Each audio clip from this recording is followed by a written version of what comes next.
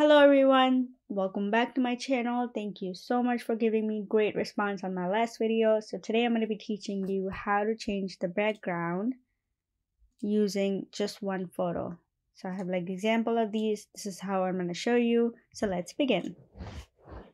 So first thing, I'm going to open my photo and then I'm going to go to my blending options and I'm going to select blue since we're trying to eliminate the blue background here. So we're going to select blue. So it's going to take off all the blue pixels.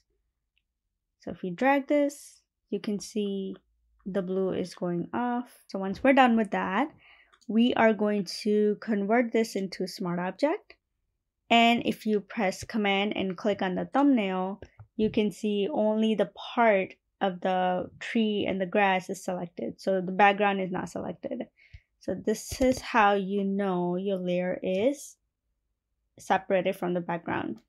So then we're gonna go to our image that we're gonna place, drag it down.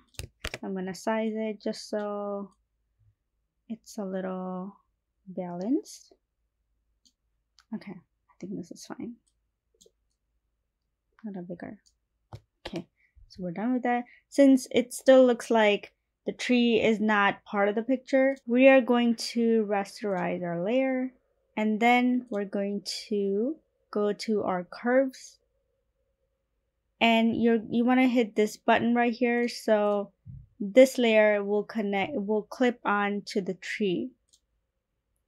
So once you click this, I'm going to select green because my photo is green, and I'm going to just adjust the color so it matches the background a little. It blends in a little more. All right, so this is my first photo. Second photo is going to be a sunset behind this tree. So let me do the same process. So once we hit blue, eliminate the background. Then I'm going to place my sunset photo. Keep it down below. Oops. I'm going to adjust the photo, make it bigger, just a little. This. Okay. So now my tree is green. So we're trying to make it black somehow. I'm going to do the same thing, but this time we're gonna select exposure and clip it to the layer below it. So do the same thing and just drag all the way to the left. That's our exposure. So now I'm going to raster my layer again just so I can fill out these spots. So you can just manually do it. Take like the black brush. Can I do it? And then I like to create like a grass effect just so it looks more natural. So this is how you change the background of a photo.